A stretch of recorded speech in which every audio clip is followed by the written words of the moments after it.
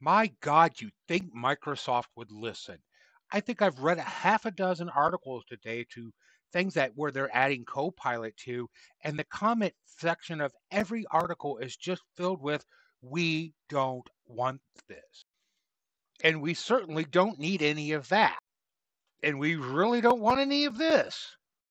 And since Microsoft doesn't want to listen to the thousands upon thousands of requests that we don't want this, here's an idea.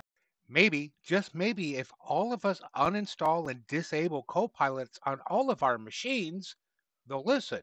Now, before you do what I'm about to suggest, do a system restore point because this is untested. Now, go to your favorite AI that is not Copilot.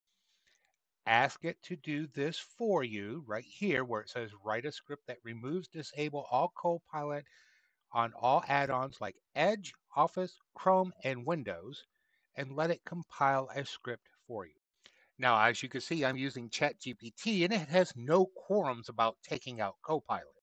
And if you do this for Anthropic or for Claude, let me know how it works for you. As you can see on mine and using ChatGPT, it wrote the script that kills all Copilot.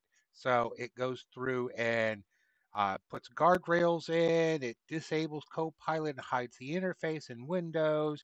It goes through and removes the Copilot app. It goes through and blocks Copilot from Microsoft Edge. It blocks and adds guardrails to Chrome and Edge.